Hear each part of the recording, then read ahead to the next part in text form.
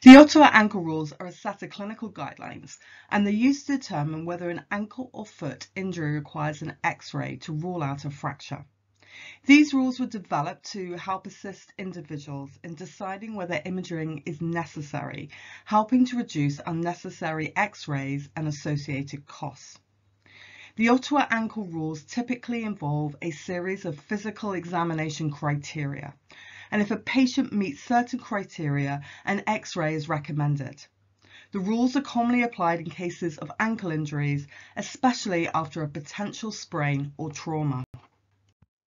So what actually are the Ottawa Ankle Rules? So an ankle X-ray is required only if there is pain in the malleolar zone and any of these findings. So bone tenderness at the posterior edge or tip of the lateral malleolus, or bone tenderness at the posterior edge or tip of the medial malleolus, or the inability to bear weight immediately after the injury or if they get to the hospital.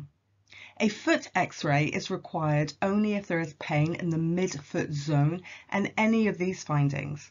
So bone tenderness at the base of the fifth metatarsal, or bone tenderness over the navicular bone, or the inability to bear weight both immediately or when they're in the hospital.